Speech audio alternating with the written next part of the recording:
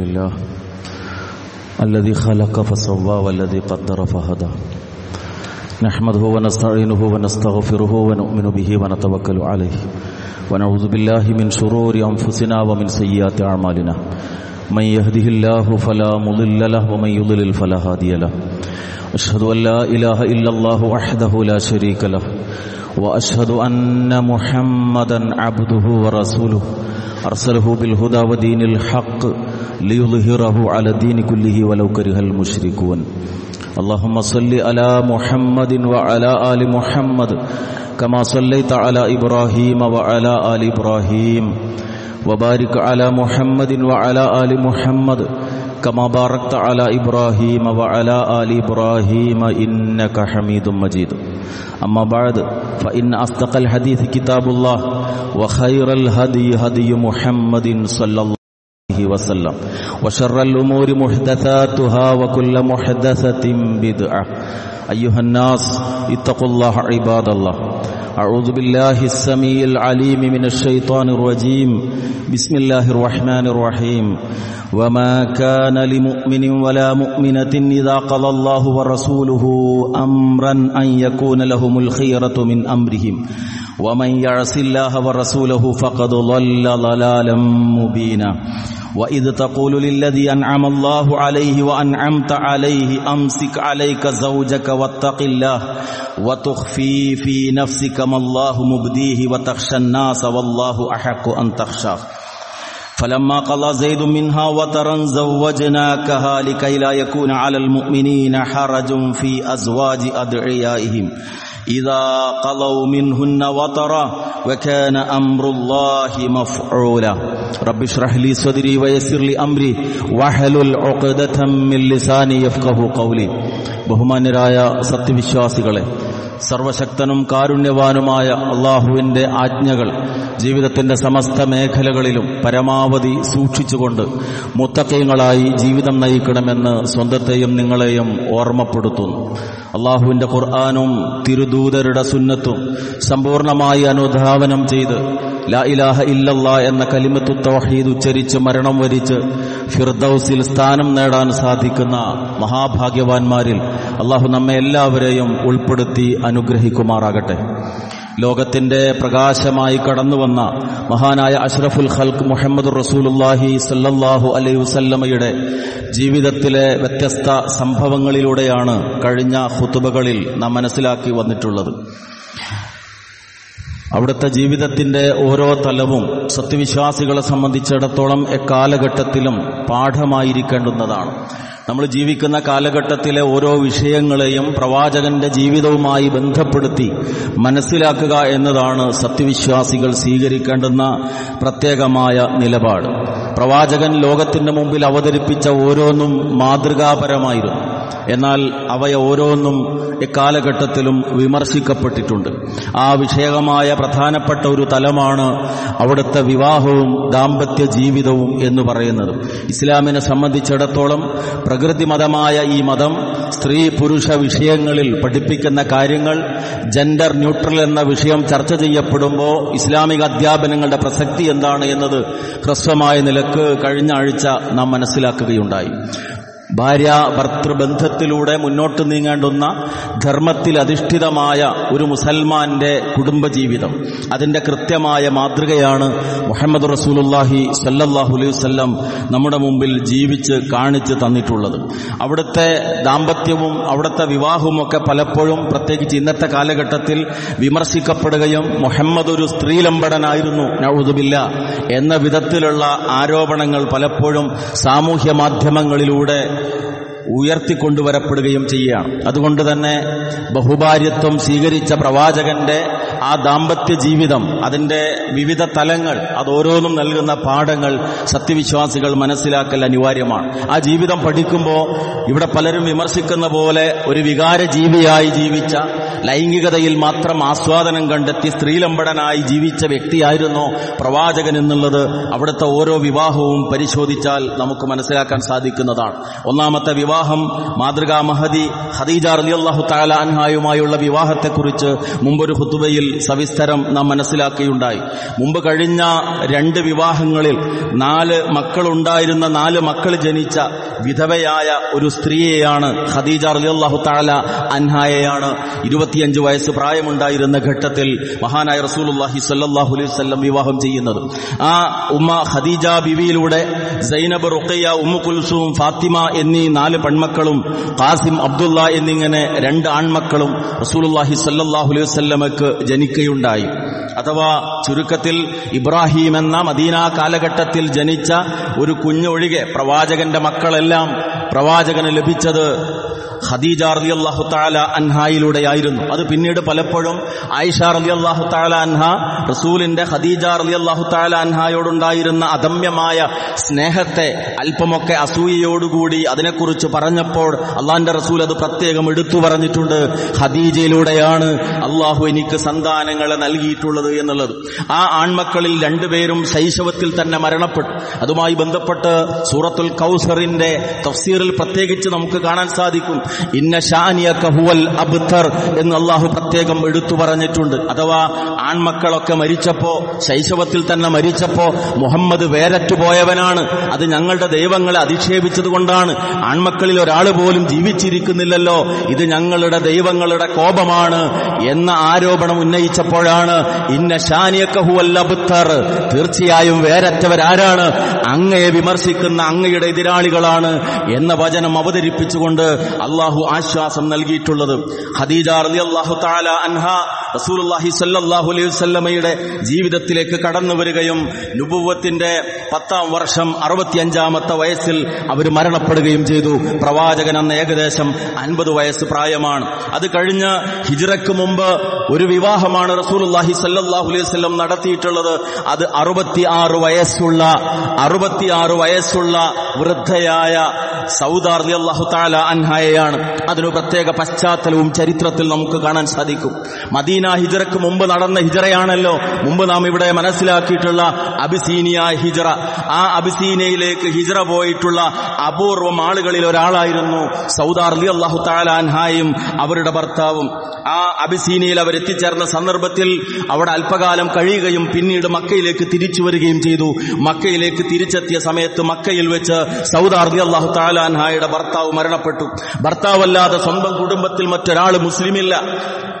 മുന്നോട്ടുള്ള ജീവിതം ഒരു പ്രതിസന്ധിയായി അവരുടെ മുന്നിൽ നിലനിൽക്കുകയാണ്. ആ സമയത്താണ് 66 വയസ്സുള്ള വാർദ്ധക്യത്തിന്റെ ആ വേദനകൾ അനുഭവിക്കുന്ന നിസ്സഹായയായ മറ്റൊരാളും സംരക്ഷണം ഏറ്റെടുക്കാനില്ലാത്ത സൗദ റളിയല്ലാഹു തആല അൻഹയെ റസൂലുള്ളാഹി സ്വല്ലല്ലാഹു അലൈഹി വസല്ലം വിവാഹം ചെയ്യുന്നത്. 50 കഴിഞ്ഞ ഘട്ടത്തിൽ തന്റെ ഇണ മരണപ്പെട്ട സന്ദർഭത്തിൽ രണ്ടാമതൊരു ദാമ്പത്യത്തിലേക്ക് റസൂലുള്ളാഹി സ്വല്ലല്ലാഹു അലൈഹി വസല്ലം കടന്നു ചെല്ലുകയാണ്. നാം മനസ്സിലാക്കേണ്ടുന്ന ഒരു കാര്യം, ഒരു മനുഷ്യന്റെ ജീവിതത്തിൽ ലൈംഗികതയുടെ പളവളപ്പിന്റെയും ലൈംഗികതയുടെ വിഷയത്തിൽ പലപ്പോഴും വഴിതെറ്റിപ്പോകാനിടയുള്ള ഒരു കാലഘട്ടം യുവത്വ കാലഘട്ടം. ആ യുവത്വ കാലഘട്ടത്തിൽ 25 വയസ്സുള്ള റസൂലുള്ളാഹി സ്വല്ലല്ലാഹു അലൈഹി വസല്ലം 40 വയസ്സുള്ള ഖദീജ റളിയല്ലാഹു തആല അൻഹയുടെ കൂടെ സംതൃപ്തമായ ദാമ്പത്യ ജീവിതവുമായി മുന്നോട്ട് നീങ്ങുകയാണ്. അത് കഴിഞ്ഞ് സൗദ റളിയല്ലാഹു തആല അൻഹയുടെ വിവാഹത്തിന് ശേഷം ഹിജ്റയ്ക്ക് മുമ്പ് നടക്കുന്ന മറ്റൊരു വിവാഹമാണ് തന്റെ സതീർത്ഥ്യനായ ആത്മമിത്രമായ അബൂബക്കർ സിദ്ദീഖ് റളിയല്ലാഹു അൻഹുവിന്റെ മകൾ ആയിഷ റളിയല്ലാഹു തആല അൻഹയെ റസൂലുള്ളാഹി സ്വല്ലല്ലാഹു അലൈഹി വസല്ലം വിവാഹം ചെയ്യുന്നത്. 9 വയസ്സ് പ്രായമുണ്ടായിരുന്ന ആയിഷ റളിയല്ലാഹു തആല അൻഹയുടെ വിവാഹത്തിന് ശേഷം 2 വർഷങ്ങൾക്ക് ശേഷം ഹിജ്റയ്ക്ക് ശേഷമാണ് 11ാമത്തെ വയസ്സിൽ ആയിഷ റളിയല്ലാഹു തആല അൻഹയും റസൂലുള്ളാഹി സ്വല്ലല്ലാഹു അലൈഹി വസല്ലമയും ഒന്നിച്ചുള്ള ജീവിതം ആരംഭിക്കുന്നത്. ചരിത്രം പരിശോധിക്കുമ്പോൾ നമുക്ക് മനസ്സിലാക്കാൻ സാധിക്കും, ഏറെ അസൂയാർഹമായ സന്തുഷ്ടമായ ഒരു ദാമ്പത്യ ജീവിതമാണ് അല്ലാഹുവിന്റെ റസൂൽ സ്വല്ലല്ലാഹു അലൈഹി വസല്ലം ആയിഷ റളിയല്ലാഹു തആല അൻഹയോടൊപ്പം ജീവിച്ചിട്ടുള്ളത് എന്നുള്ളതാണ്. കേവലം 10-11 വർഷക്കാലം മാത്രം ഒന്നിച്ചു ജീവിച്ചിട്ടുള്ള ആ ദാമ്പത്യ ജീവിതത്തിലൂടെയാണ് ഇസ്ലാമിക വിശ്വാസവുമായി ബന്ധപ്പെട്ട ഇസ്ലാമിക അനുഷ്ഠാനങ്ങളുമായി ബന്ധപ്പെട്ട പ്രത്യേകിച്ചും ഏറ്റവും സങ്കീർണമായ ഇസ്ലാമിലെ അനന്തരാവകാശ നിയമങ്ങളുമായി ബന്ധപ്പെട്ട ഒട്ടനവധി കാര്യങ്ങൾ മുസ്ലിം ലോകത്തിന് ലഭിച്ചിട്ടുള്ളത്. അള്ളാഹുവിന്റെ റസൂലിന്റെ കൂടെ ജീവിച്ച അവിടുത്തെ ചലനങ്ങൾ ഒപ്പിയെടുത്ത അതീവ ബുദ്ധിമതിയായ കൂർമ്മ ബുദ്ധിയുടെ ഉടമയായിരുന്ന ആയിഷ റളിയല്ലാഹു തആല അൻഹയുടെ മുമ്പിലാണ് പല പലപ്പോഴും റസൂലുള്ളാഹി സ്വല്ലല്ലാഹു അലൈഹി വസല്ലമയുടെ വഫാത്തിന് ശേഷം മതപരമായ വിഷയങ്ങളിൽ സംശയം ചോദിക്കുന്നതിനു വേണ്ടി സഹാബത്ത് അവരുടെ മുമ്പിലാണ് ചെന്നിരുന്നത് എന്നത് ചരിത്രം സാക്ഷ്യപ്പെടുത്തുന്നുണ്ട്. ആ സന്തുഷ്ടമായ ദാമ്പത്യ ജീവിതം മുന്നോട്ട് നീങ്ങുകയാണ്. ഇവിടെ വിമർശകർ മനസ്സിലാക്കേണ്ടുന്ന ഒരു കാര്യം, എന്തുകൊണ്ട് ഇത്രയും ചെറുപ്രായത്തിലുള്ള ഒരിണക്ക്, ഒരു സ്ത്രീക്ക് പ്രവാചകന്റെ കൂടെ പ്രായം വ്യത്യാസമാകാതെ ഏതെങ്കിലും നിലക്കുള്ള മറ്റു ബുദ്ധിമുട്ടുകൾ അനുഭവപ്പെടാതെ സമ്പൂർണമായ മാതൃകാപരമായ ഒരു ദാമ്പത്യം നിർവഹിക്കാൻ സാധിച്ചു എന്നുള്ളത്. മദീന ഹിജ്റയ്ക്ക് ശേഷം റസൂലുള്ളാഹി സ്വല്ലല്ലാഹു അലൈഹി വസല്ലം നടത്തുന്ന വിവാഹം ഉമർ റളിയല്ലാഹു അൻഹുവിന്റെ മകൾ ഹഫ്സ റളിയല്ലാഹു അൻഹയെയാണ്. അവരൊരു വിധവയായിരുന്നു. ഭർത്താവ് മരിച്ച തന്റെ മകൾ ഹഫ്സയ്ക്ക് വേണ്ടി മഹാനായ ഉമർ റളിയല്ലാഹു അൻഹു വിവാഹാന്വേഷണവുമായി അബൂബക്കർ റളിയല്ലാഹു അൻഹുവിനെ സമീപിക്കുന്നു. അദ്ദേഹം വിസമ്മതിക്കുന്നു. ഉസ്മാൻ ഇബ്നു അഫ്ഫാൻ റളിയല്ലാഹു അൻഹുവിനെ സമീപിക്കുന്നു. അദ്ദേഹം വിസമ്മതിക്കുന്നു. ശേഷമാണ് റസൂലുള്ളാഹി സ്വല്ലല്ലാഹു അലൈഹി വസല്ലം ഉമർ റളിയല്ലാഹു അൻഹുവിനോട് ഹഫ്സയെ കുറിച്ച് വിവാഹാലോചന നടത്തുന്നത്. അങ്ങേയറ്റം റസൂലിനെ സ്നേഹിച്ച ഉമർ റളിയല്ലാഹു അൻഹു ഒറ്റ നിമിഷത്തിൽ തന്നെ അതിന് സന്നദ്ധമായി തീരുകയും ചെയ്യുന്നു. പ്രവാചകൻ സ്വല്ലല്ലാഹു അലൈഹി വസല്ലം പിന്നീട് വിവാഹം ചെയ്യുന്നത് ഉമ്മു ഹബീബ എന്ന റംല റളിയല്ലാഹു തആല അൻഹയാണ്. ആരായിരുന്നു അവർ? റസൂലുള്ളാഹി സ്വല്ലല്ലാഹു അലൈഹി വസല്ലമയുടെ മക്ക ജീവിത കാലഘട്ടത്തിലെ ശത്രുക്കളിൽ ഒരാളായിരുന്ന അബൂ സുഫിയാന്റെ പുത്രിയാണ്. ഭർത്താവായ അബ്ദുല്ലാഹി ഇബ്നു ജഹ്ഷിനോടൊപ്പം അബിസീനിയയിലേക്ക് ഹിജ്റ പോയ ഒരു വനിതയായിരുന്നു, സഹാബി വനിതയായിരുന്നു ഉമ്മു ഹബീബ റളിയല്ലാഹു തആല അൻഹ. പക്ഷെ എന്തു ചെയ്തു? അബിസീനിയയിലെത്തിയ സമയത്ത് ഭർത്താവായ അബ്ദുല്ലാഹി ഇബ്നു ജഹ്ഷ് എന്ന മനുഷ്യൻ ക്രിസ്തു മതത്തിലേക്ക് മതം മാറി. തന്റെ സംരക്ഷണം നഷ്ടപ്പെട്ടു ഉമ്മു ഹബീബ റളിയല്ലാഹു തആല അൻഹക്ക്. മക്കയിലേക്ക് തിരിച്ചു വന്നാലോ അവിടെയുള്ളത് ഇസ്ലാമിന്റെ ശത്രുവായ പിതാവാണ്. റസൂലുള്ളാഹി സ്വല്ലല്ലാഹു അലൈഹി വസല്ലം ഉമ്മു ഹബീബ റളിയല്ലാഹു തആല അൻഹയുടെ വിഷയം അറിഞ്ഞു. അങ്ങനെ അവരിലേക്ക് വിവാഹാലോചന നടത്തുകയാണ്. റസൂലുള്ളാഹി സ്വല്ലല്ലാഹു അലൈഹി വസല്ലമക്ക് ഉമ്മു ഹബീബ റളിയല്ലാഹു തആല അൻഹയെ വിവാഹം നടത്താനുള്ള മഹറായ 400 ദീനാർ അത് നൽകിയത് അബിസീനിയൻ ചക്രവർത്തിയായിരുന്നു എന്ന് ചരിത്രം സാക്ഷ്യപ്പെടുത്തുന്നുണ്ട്. ഇവിടെ നാം മനസ്സിലാക്കേണ്ടുന്ന മറ്റൊരു കാര്യം, ഇവിടെ പലപ്പോഴും വിമർശകർ ഉന്നയിക്കാറുള്ള പോലെ നിരവധി വിവാഹം കഴിച്ച് സ്ത്രീലമ്പടനായി നടന്നിരുന്ന ഒരു വ്യക്തിയാണ് പ്രവാചകനെങ്കിൽ, പ്രവാചകന്റെ ശത്രുവായ അന്നത്തെ കാലഘട്ടത്തിൽ എതിരാളിയായിരുന്ന അബൂ സുഫിയാൻ 3 ഭാര്യമാർ ജീവിച്ചിരിപ്പുള്ള തന്റെ മകളെ 3 ഭാര്യമാർ ജീവിച്ചിരിപ്പുള്ള മുഹമ്മദ് എന്ന ഖുറൈശികളിൽപ്പെട്ട പരിചിതനായ വ്യക്തി വിവാഹം ചെയ്തപ്പോ അബൂ സുഫിയാൻ പറഞ്ഞൊരു വാക്കുണ്ട്, മുഹമ്മദ് എത്ര നല്ല ഭർത്താവാണ് എന്ന്.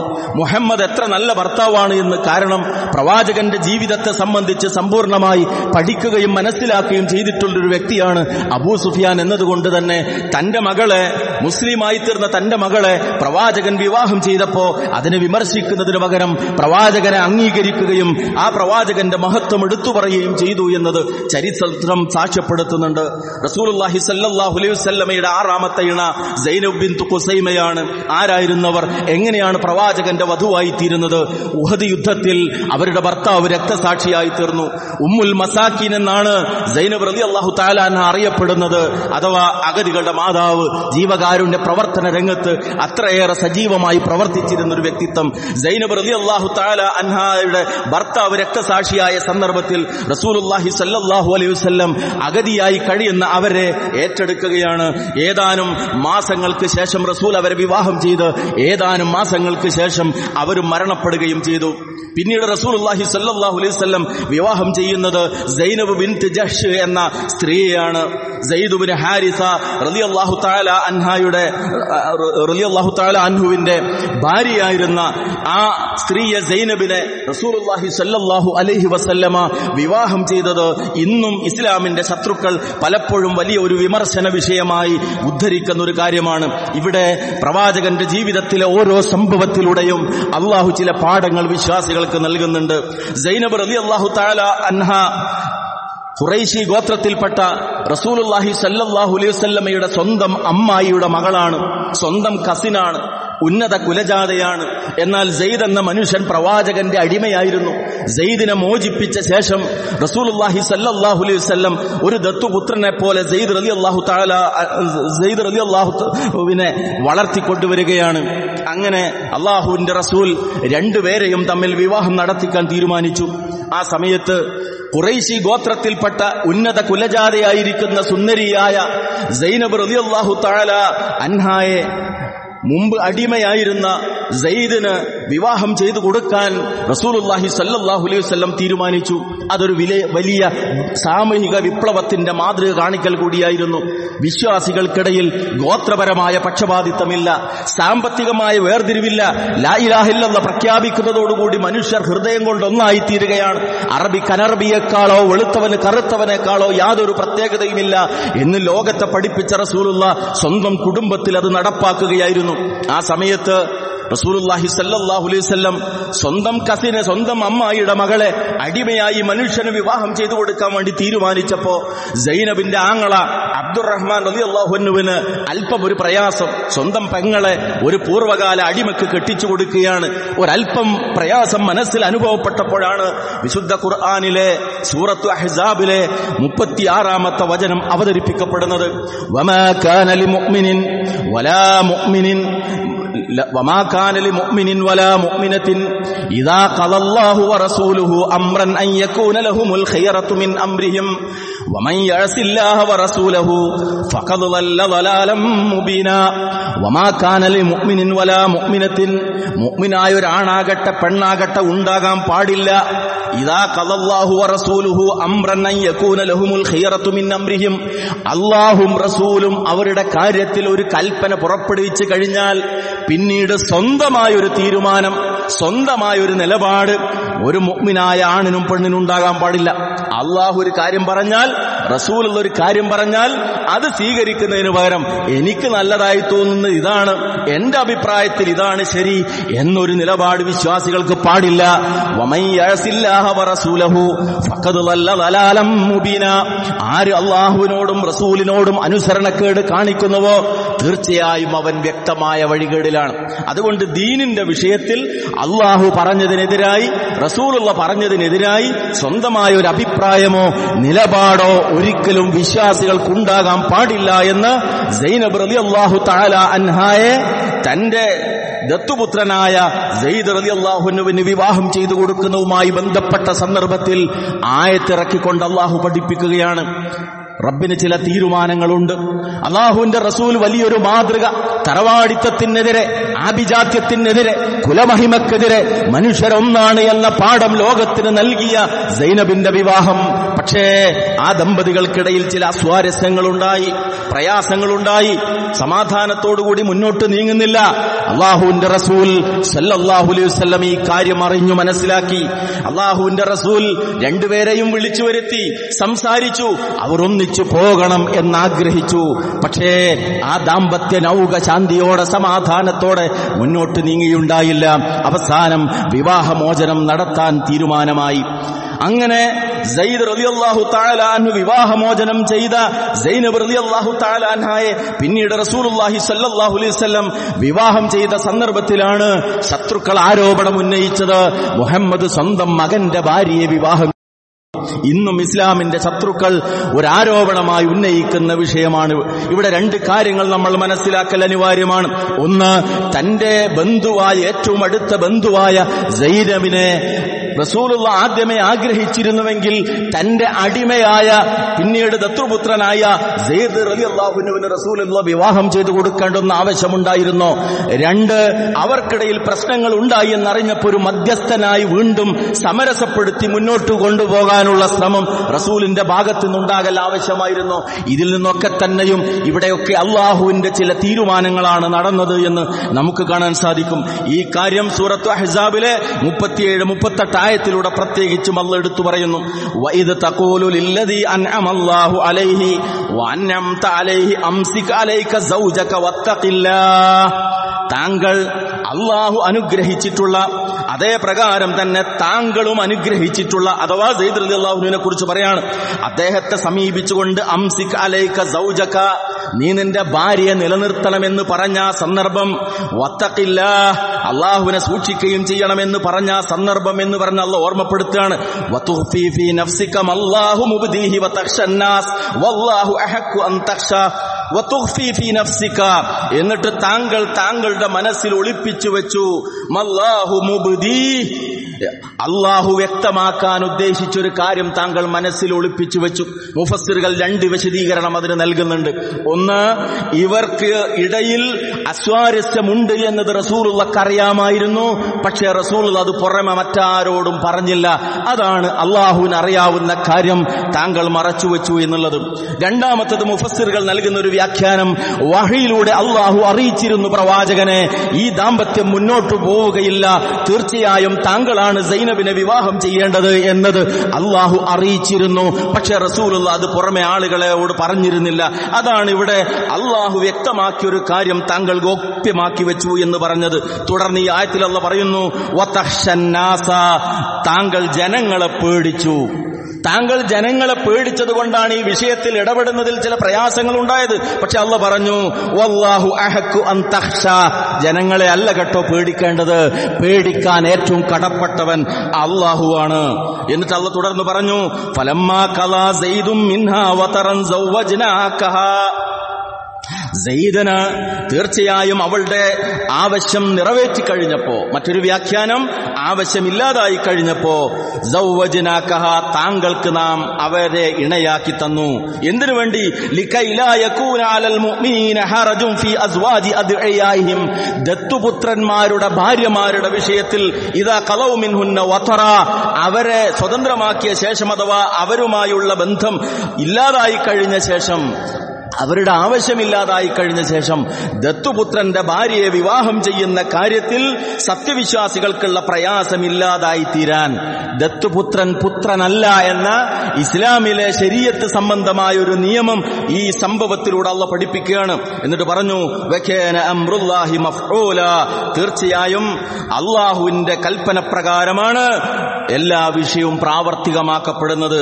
തുടർന്നുള്ള ആയത്തിൽ പറഞ്ഞു, മകാന അലൻ നബിയ്യി മിൻ ഹറജിൻ ഫീമാ ഫറളല്ലാഹു ലഹു, അല്ലാഹു നിർബന്ധമാക്കിയ കാര്യത്തിൽ പ്രവാചകരെ താങ്കൾക്ക് ഒരു ബുദ്ധിമുട്ട്, ഒരു പ്രയാസം വരേണ്ടതില്ല.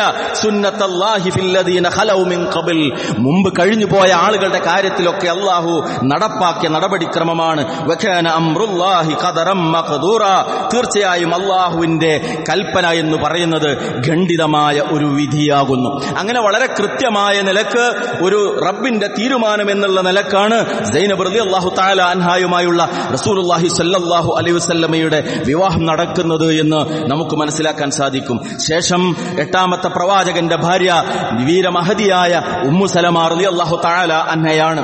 ഉമ്മു സലമ റളിയല്ലാഹു തആല അൻഹ മുമ്പ് ഒരു ഖുത്ബയിൽ നാം ഇവിടെ വ്യക്തമാക്കി, മദീനയിലേക്ക് ഹിജ്റ പോയ ആളുകളിൽപ്പെട്ട വ്യക്തിയായിരുന്നു. ഹിജ്റയുമായി ബന്ധപ്പെട്ട ഏറെ പ്രയാസങ്ങൾ സഹിക്കേണ്ടി വന്ന വ്യക്തിയാണ്. അവരുടെ ഭർത്താവായ അബൂ സലമ യുദ്ധത്തിൽ പങ്കെടുക്കുകയും മുറിവേൽക്കുകയും ഏതാനും ദിവസങ്ങൾക്ക് ശേഷം മരിക്കുകയും ചെയ്തു.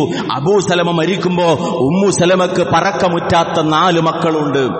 ആ 4 മക്കളുള്ള ഉമ്മു സലമ റളിയല്ലാഹു തആല അൻഹയാണ്. സഹായികൾ ആരുമില്ല, ബന്ധുക്കൾ മുഴുവൻ മക്കയിലാണ്. നിസ്സഹായായ ആ സ്ത്രീയെ റസൂലുള്ളാഹി സ്വല്ലല്ലാഹു അലൈഹി വസല്ലം തന്റെ ഇണയായി തെരഞ്ഞെടുക്കുന്നത്. ഇവിടെ മറ്റൊരു കാര്യം കൂടി അനുബന്ധമായി നാം മനസ്സിലാക്കേണ്ടതുണ്ട്. ചരിത്രകാരന്മാർ രേഖപ്പെടുത്തുന്നത് ഏകദേശം 12ഓളം വരുന്ന അനാഥ മക്കളെ റസൂലുള്ളാഹി സ്വല്ലല്ലാഹു അലൈഹി വസല്ലം പോറ്റി വളർത്തിയിട്ടുണ്ട്. ഖദീജ റളിയല്ലാഹു തആല അൻഹയെ വിവാഹം ചെയ്യുമ്പോൾ 4 മക്കൾ, അവർക്ക് അനാഥരായ 4 മക്കളുണ്ട്. അതേ പ്രകാരം തന്നെ ഉമ്മു സലമ റളിയല്ലാഹു തആല അൻഹയെ വിവാഹം ചെയ്യുമ്പോൾ അനാഥരായ 4 മക്കളുണ്ട്. അനാഥ സംരക്ഷണം, അതിനെക്കുറിച്ച് ഗിരിപ്രഭാഷണമല്ല, സ്വന്തം വീട്ടിൽ ബിസ്മി ചൊല്ലണം. ഭക്ഷണം കഴിക്കുമ്പോ വലത് കൈകൊണ്ട് ആരംഭിക്കണമെന്നത് ഉമ്മു സലമ റളിയല്ലാഹു തആല അൻഹയുടെ പിഞ്ചു കുഞ്ഞിനെ തന്റെ കൂടെ ഇരുത്തി ഭക്ഷണം കഴിച്ചപ്പോഴാണ് അല്ലാഹുവിന്റെ റസൂൽ പഠിപ്പിച്ചത്, യാ ഗുലാം സമ്മില്ലാഹ് വകുൽ മിമ്മാ യലീക് എന്ന കാര്യം. എട്ടും പൊട്ടും തിരിയാത്ത തന്റെ സംരക്ഷണത്തിൽ വളരുന്ന പിഞ്ചു ബാലനെ റസൂലുള്ളാഹി സ്വല്ലല്ലാഹു അലൈഹി വസല്ലം പഠിപ്പിച്ചു കൊടുക്കുന്ന രംഗം ചരിത്രത്തിൽ നമുക്ക് കാണാൻ സാധിക്കും. ഇതേ പ്രകാരം അല്ലാഹുവിന്റെ റസൂൽ സ്വല്ലല്ലാഹു അലൈഹി വസല്ലം 9ാമത്തെ തന്റെ ഇണയായി സ്വീകരിച്ചത് ജുവൈരിയ ബിൻത്ത് ഹാരിസ് റളിയല്ലാഹു തആല അൻഹയെയാണ്. ബനുൽ മുസ്തലഖ് യുദ്ധം കഴിഞ്ഞ് മദീനയിലേക്ക് തടവുകാരായി കൊണ്ടുവരപ്പെട്ട ആ സമയത്ത്, മദീനയിലെത്തിയ സമയത്ത് അവിശ്വാസിയായ പിതാവ് ഈ സ്ത്രീയെ ജുവൈരിയ മോചനമൂല്യവുമായിട്ട് അവരെ മോചിപ്പിക്കാൻ വേണ്ടി റസൂലിന്റെ മുമ്പിലേക്ക് വന്നു. അള്ളാന്റെ റസൂല് മോചനത്തിനുള്ള മോചനദ്രവ്യമില്ലാതെ ആ സ്ത്രീയെ, യുദ്ധത്തിലെ തടവുകാരിയായ സ്ത്രീയെ മോചിപ്പിക്കുകയുണ്ടായി. പ്രവാചകന്റെ സ്വഭാവ മഹിമ കണ്ട കണ്ട ഹാരിസ് എന്ന മനുഷ്യൻ ഇസ്ലാം സ്വീകരിച്ചു. അദ്ദേഹത്തിന്റെ 2 ആൺമക്കളും ഇസ്ലാം സ്വീകരിച്ചു. മകളായ ജുവൈരിയെ റസൂലുള്ളാഹി സ്വല്ലല്ലാഹു അലൈഹി വസല്ലമക്ക് വിവാഹം ചെയ്തു കൊടുത്തു. മാത്രമല്ല, പ്രവാചകന്റെ ഈ നടപടിക്രമം കണ്ട സഹാബികളിൽപ്പെട്ട ആളുകൾ 100ഓളം വരുന്ന യുദ്ധത്തടവുകാരെ മോചിപ്പിച്ചു. അതിന്റെ ഭാഗമായിട്ടാണ് ആയിഷ റളിയല്ലാഹു തആല അൻഹ പറഞ്ഞത്, ജുവൈരിയോളം ഈ സമുദായത്തിന് നന്മ ചെയ്ത മറ്റാരുമില്ല. കാരണം 100 കുടുംബങ്ങളെയാണ് അവർക്ക് മോചിപ്പിക്കാൻ, വിജയത്തിലേക്കും സമാധാനത്തിലേക്കും കൊണ്ടുവരാൻ സാധിച്ചിട്ടുള്ളത് എന്ന്. ഇങ്ങനെ ഈ വിധത്തിൽ റസൂലുള്ളാഹി സ്വല്ലല്ലാഹു അലൈഹി വസല്ലമയുടെ വിവാഹങ്ങൾ ഓരോന്നും പരിശോധിക്കുമ്പോൾ കേവലമായ അമിതമായ ലൈംഗികാസ്വാദനമോ ഒരു സ്ത്രീലമ്പടൻ എന്ന പ്രവാചകന്റെ ജീവിത രീതിയോ ഒന്നുമായിരുന്നില്ല. മറിച്ച് പ്രത്യേകമായ ചില സന്ദർഭങ്ങളിൽ പടച്ച തമ്പുരാന്റെ ചില തീരുമാനങ്ങളുടെ ഭാഗമായി കൊണ്ടാണ് അവിടുത്തെ ഓരോ വിവാഹവും നടന്നത് എന്നതാണ്. അതുമാത്രമല്ല, ആ കാലഘട്ടത്തിലെ സാമൂഹിക ജീവിതം പഠിക്കുമ്പോൾ നമുക്ക് മനസ്സിലാക്കാൻ സാധിക്കുന്ന മറ്റു ചില കാര്യങ്ങൾ കൂടിയുണ്ട്. സഹാബികളിൽപ്പെട്ട ചില ആളുകൾക്ക്, പ്രത്യേകിച്ച് ഹാരിസ് ബിൻ ഖൈസിനെ പോലുള്ള ആളുകൾക്ക്, അതേ പ്രകാരം തന്നെ ഖൈലാസ് ബിൻ സഖഫിനെ പോലുള്ള ആളുകൾക്ക് 8ഉം 10ഉം ഒക്കെ ഇണകൾ ഉണ്ടായിരുന്നു എന്നാണ്. ഇസ്ലാമിന്റെ നിയമം വന്നപ്പോ അള്ളാഹുവിന്റെ റസൂൽ അവരെയൊക്കെ പഠിപ്പിച്ചു 4ൽ പരിമിതപ്പെടുത്തണം എന്നുള്ളത്. അന്നത്തെ സാമൂഹിക സാഹചര്യത്തിൽ ഉണ്ടായിരുന്ന ചില സവിശേഷതകളാണ് ഇവിടെ നമുക്ക് ദർശിക്കാൻ സാധിക്കുന്നത്. റസൂലുള്ളാഹി സ്വല്ലല്ലാഹു അലൈഹി വസല്ലമയുടെ ജീവിതത്തിലേക്ക് 10ാമതായി കടന്നുവന്ന സഫിയ റളിയല്ലാഹു തആല അൻഹയും ഇതേപോലെ തന്നെ ജൂത ഗോത്രത്തലവനായ ഹുയയ് ബിൻ അഖ്തബിന്റെ മകളായിരുന്ന അവരെ റസൂലുള്ളാഹി സ്വല്ലല്ലാഹു അലൈഹി വസല്ലമ ഖൈബർ യുദ്ധത്തിൽ തടവുകാരിയായി പിടിക്കപ്പെട്ട കൂട്ടത്തിൽപ്പെട്ട ഒരു സ്ത്രീയായിട്ടാണ് ചരിത്രത്തിൽ നമുക്ക് കാണുന്നത്. ആ യുദ്ധ തടവുകാരിൽപ്പെട്ട സഫിയ റളിയല്ലാഹു തആല അൻഹയെ മോചിപ്പിച്ച ശേഷമാണ് റസൂലുള്ളാഹി സ്വല്ലല്ലാഹു അലൈഹി വസല്ലം അവരെ വിവാഹം ചെയ്യുന്നത്. അതേ പ്രകാരം തന്നെ അബൂ റഹ്മാൻ ബിൻ അബ്ദുൽ ഉസ്സ എന്നയാളുടെ ഭാര്യയായ വിധവയായി തീർന്ന ബനൂ ഹിലാൽ ഗോത്രത്തിൽപ്പെട്ട വൃദ്ധയായ മറ്റൊരു സ്ത്രീയാണ് മൈമൂന റളിയല്ലാഹു തആല അൻഹ. റസൂലിന്റെ പിതൃവ്യനായ അബ്ബാസ് റളിയല്ലാഹു അൻഹു മുൻകൈയെടുത്തുകൊണ്ടാണ് മൈമൂന റളിയല്ലാഹു തആല അൻഹയുടെ വിവാഹം നടക്കുന്നത്. ഇതാണ് ചരിത്രത്തിലെ പ്രവാചകന്റെ വിവാഹ ജീവിതവുമായി ബന്ധപ്പെട്ട ഒരു രത്ന ചുരുക്കം എന്ന് പറയുന്നത്.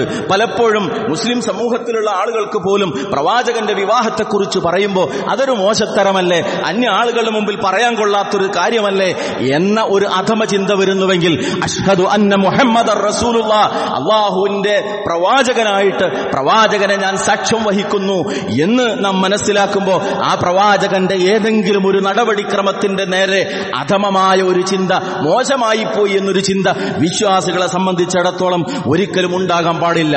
ആ റസൂലുള്ളാഹി സ്വല്ലല്ലാഹു അലൈഹി വസല്ലം ജീവിതത്തിന്റെ ഏതേത് രംഗങ്ങളിലും അവിടുന്ന് കാണിച്ച ഓരോ നടപടിക്രമവും അത് അള്ളാഹുവിന്റെ ദീനിന്റെ ഭാഗമാണ്. വിശ്വാസികൾക്ക് അതിൽ നിന്ന് പാഠങ്ങൾ ഉൾക്കൊള്ളാനുണ്ട്. ആ പ്രവാചകന്റെ ജീവിതത്തോട് എല്ലാ നിലക്കും സ്നേഹവും ആദരവും വെച്ചു പുലർത്തുകയും ആ റസൂലിന്റെ കൂടെ ഫിർദൗസിൽ എത്തണമെന്ന ആഗ്രഹം മനസ്സിൽ കാത്തുസൂക്ഷിക്കുകയും ചെയ്യുക എന്നതാണ് വിശ്വാസികൾക്ക് സ്വീകരിക്കാനുള്ള നിലപാട്. അള്ളാഹുവിന്റെ ദീൻ കൃത്യമായി പഠിക്കാനും റസൂലുള്ളാഹി സ്വല്ലല്ലാഹു അലൈഹി വസല്ലമയുടെ സുന്നത്തിനോട് സ്നേഹം കാണിക്കാനും ആ പ്രവാചക ചര്യയെ ജീവിതത്തിൽ അനുധാവനം ചെയ്ത് ലാ ഇലാഹ ഇല്ലല്ലാഹ് ചൊല്ലി മരണം വരിച്ച് പ്രവാചകനോടൊപ്പം ഫിർദൗസിൽ സ്ഥാനം നേടാനും അള്ളാഹു നമുക്കെല്ലാവർക്കും തൗഫീഖ് നൽകി അനുഗ്രഹിക്കുമാറാകട്ടെ. അൽഹംദുലില്ലാഹ് അല്ലദീ ഹദാനാ ലിഹാദാ വമാ കുന്നാ ലിനഹ്തദിയ ലൗലാ അൻ ഹദാനല്ലാഹ് സല്ലല്ലാഹു അലൻ നബിയ്യി വഅലാ ആലിഹി വസഹ്ബിഹി അജ്മഈൻ. അമ്മാ ബഅദ് ഇത്തഖുല്ലാഹ ഇബാദല്ലാഹ്. അല്ലാഹുവിനെ സൂക്ഷിച്ചുകൊണ്ട് പ്രവാചക അധ്യാപനങ്ങൾ ജീവിതത്തിന്റെ ഭാഗമാക്കാൻ പരിശ്രമിക്കണമെന്ന് ഒരിക്കൽ കൂടി ഓർമ്മപ്പെടുത്തുകയാണ്. റസൂലുള്ളാഹി സ്വല്ലല്ലാഹു അലൈഹി വസല്ലമയുടെ വിവാഹവുമായി ബന്ധപ്പെട്ടുകൊണ്ട് അവിടെ നിന്നൊരു സ്ത്രീലമ്പടനായിരുന്നു എന്ന ആരോപണം അന്നും ഇന്നും ഉന്നയിക്കപ്പെടുമ്പോൾ നാം പരിശോധിക്കലും പഠിക്കലും ആവശ്യമായ ചില കാര്യങ്ങളുണ്ട്. ഒന്ന്, മഹാനായ റസൂലുള്ളാഹി സ്വല്ലല്ലാഹു അലൈഹി വസല്ലമയുടെ ജീവിതത്തിൽ ഒരാൾക്ക് പോലും അവിഹിതമായ ഒരു നീക്കങ്ങൾ, അവിഹിതമായ ഒരു ഇടപെടലിന്റെ ഒരടയാളമോ നഊദുബില്ല എവിടെയും ഒരാൾക്കും ചൂണ്ടിക്കാണിക്കാൻ സാധ്യമല്ല. 2, ജാഹിലിയ കാലഘട്ടത്തിൽ പോലും ലൈംഗികമായ വിഷയത്തിൽ, സെക്സുമായി ബന്ധപ്പെട്ട മേഖലയിൽ അവിടുന്ന് കാണിച്ച പരിശുദ്ധി, ജീവിത വിശുദ്ധി ലോകത്തിന്റെ മുമ്പിൽ നിലനിൽക്കുന്നുണ്ട്. ജാഹിലിയ കാലഘട്ടത്തിലെ ആചാര രീതികളിൽ ഒന്നായിരുന്നു കഅബാലയത്തെ നഗ്നമായി കൊണ്ട് പ്രദക്ഷിണം ചെയ്യുക എന്നുള്ളത്.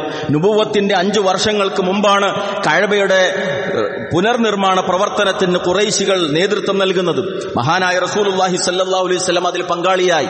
പിതൃവ്യൻ അബ്ബാസ് റളിയല്ലാഹു അൻഹുവിന്റെ കൂടെ റസൂലുള്ള ആ നിർമ്മാണ പ്രവർത്തനങ്ങൾക്ക് വേണ്ടി തലയിൽ കല്ല് ചുമന്ന് മുന്നോട്ട് നീങ്ങുന്ന സമയത്താണ് അല്പം പ്രയാസമുണ്ടായപ്പോ, ശിരസ് വേദനിച്ചപ്പോ കൂടെയുള്ള മൂത്താപ്പ അബ്ബാസ് റളിയല്ലാഹു അൻഹു സ്വന്തം ഉടുവസ്ത്രം എടുത്ത് തലയിൽ കെട്ടിയിട്ട് ആ കല്ല് ചുമക്കുന്നത്. എന്നിട്ട് റസൂലുള്ളാഹി സ്വല്ലല്ലാഹു അലൈഹി വസല്ലമയോട്, നുബുവത്തിന് മുമ്പുള്ള സംഭവമാണ്, ഇപ്രകാരം ചെയ്യാൻ കൽപ്പിച്ചു.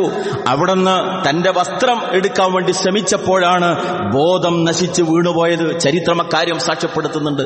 പ്രവാചകത്വത്തിന് മുമ്പ് പോലും ജീവിതത്തിലെ ഓരോ രംഗത്തിലും മാതൃകയായി തീരണം അവിടുന്ന് എന്നത് അള്ളാഹുവിന്റെ തീരുമാനമാണ്. അതുകൊണ്ട് തന്നെ ഏതെങ്കിലും നിലക്കുള്ള ഒരു പുഴുക്കുത്ത്, ഒരു ദൗർബല്യം അവിടുത്തെ ജീവിതത്തിൽ എവിടെയും കാണുക സാധ്യമല്ല.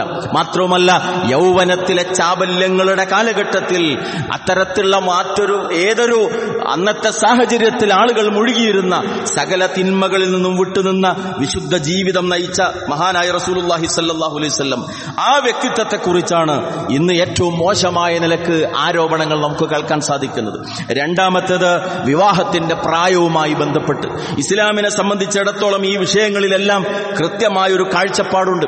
ഒരു മരം എപ്പോഴാണ് കായ്ക്കുക, ഒരു ചെടിയിൽ എപ്പോഴാണ് അതിന്റെ വിളവുണ്ടായിത്തീരുക, അത് ആ ചെടിയുടെ ജനറ്റിക്കലായ, അതിന്റെ പ്രകൃതിപരമായ സവിശേഷതയിൽപ്പെട്ടതാണ്. ഒരു സ്ത്രീയുടെ വിവാഹപ്രായം എന്ന് പറയുന്നതും തീർച്ചയായും അങ്ങനെ തന്നെയാണ്. അതുകൊണ്ട് തന്നെ കൃത്യമായി അതിലൊരു പ്രായം എന്നുള്ളത് ഇസ്ലാം പഠിപ്പിക്കുന്നില്ല.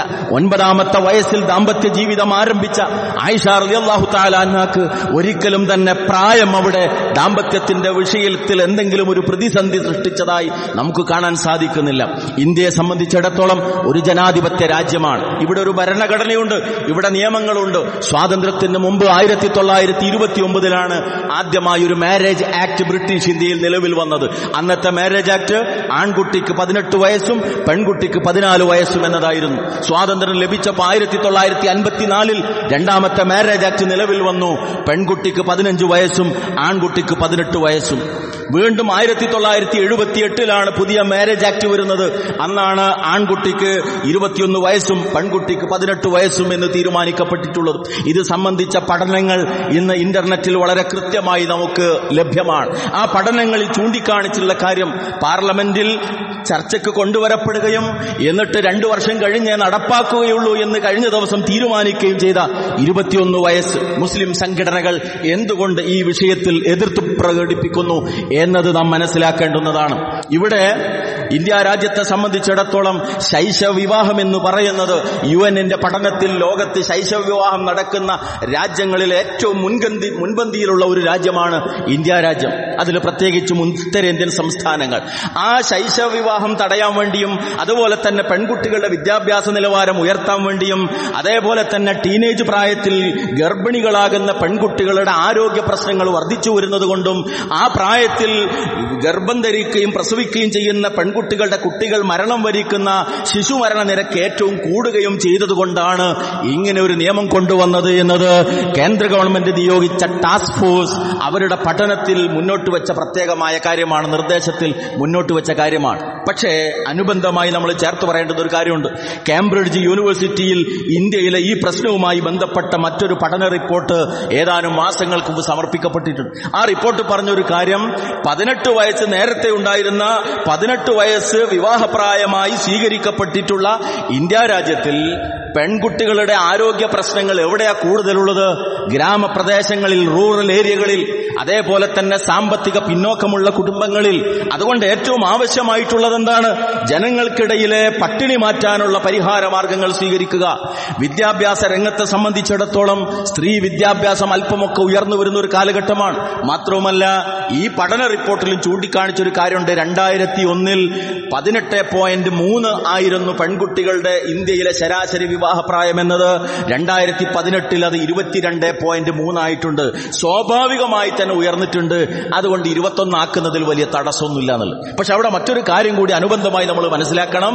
കഴിഞ്ഞ വർഷം സുപ്രീം കോടതി കൊണ്ടുവന്നിട്ടുള്ള ഒരു പ്രത്യേക നിയമത്തിൽ 18 വയസ്സ് കഴിഞ്ഞ ആണിനും പെണ്ണിനും ഇന്ത്യൻ സാഹചര്യത്തിൽ വിവാഹമില്ലാതെ തന്നെ പരസ്പരം ശാരീരിക ബന്ധത്തിൽ ഏർപ്പെടുന്നതിന് കുഴപ്പമില്ല, ഉഭയസമ്മതത്തോടുകൂടിയാണെങ്കിൽ. രണ്ടാൾക്കു സമ്മതമുണ്ടെങ്കിൽ വ്യഭിചാരം ഒരു കുറ്റമല്ലാതായി തീർന്ന ഇന്ത്യൻ സാഹചര്യത്തിൽ 18 വയസ്സ് കഴിഞ്ഞിട്ട് 21 ആകുന്നതിന് മുമ്പ് തന്നെ ഒരു പെൺകുട്ടി വിവാഹം ആഗ്രഹിക്കുകയും വിവാഹിതയാവുകയും ചെയ്താൽ അതൊരു ക്രിമിനൽ കുറ്റമായി തീരും എന്നുള്ളതാണ് ഈ നിയമം നടപ്പാക്കപ്പെടുമ്പോൾ ഉണ്ടാകുന്ന ഏറ്റവും വലിയൊരു പ്രശ്നം.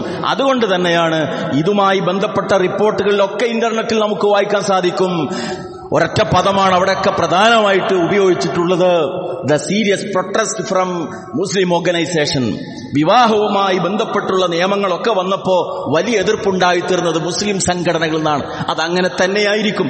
കാരണം ഇസ്ലാം പ്രകൃതി മതമാണ്. ആ പ്രകൃതി മതമായ ഇസ്ലാം സാമൂഹിക ജീവിതക്രമത്തിൽ ധാർമ്മികത നിലനിൽക്കാൻ വേണ്ടിയാണ് അതിന്റെ ഓരോ നിർദ്ദേശവും മുന്നോട്ട് വെക്കുന്നത്.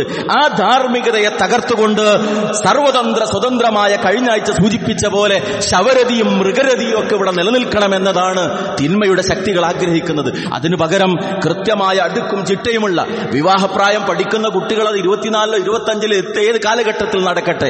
പക്ഷേ ഒരു 18കാരി വിവാഹം ആഗ്രഹിച്ചാൽ അവൾ കോളേജിൽ പോകുന്നില്ല, അവൾ പഠിക്കാൻ പോകുന്നില്ല, അവൾക്ക് വിവാഹം ആഗ്രഹമുണ്ടെങ്കിൽ അവൾ വിവാഹിതയായി തീർന്നാൽ 3 കൊല്ലക്കാലം അളവിന് മുമ്പ് വിവാഹം നടന്നു എന്നതുകൊണ്ട് ജയിലിൽ കിടക്കേണ്ടി വരുന്ന ഒരവസ്ഥ അതൊരു പുരോഗമന സമൂഹത്തെ സംബന്ധിച്ചിടത്തോളം ചിന്തിക്കാവുന്നതല്ല.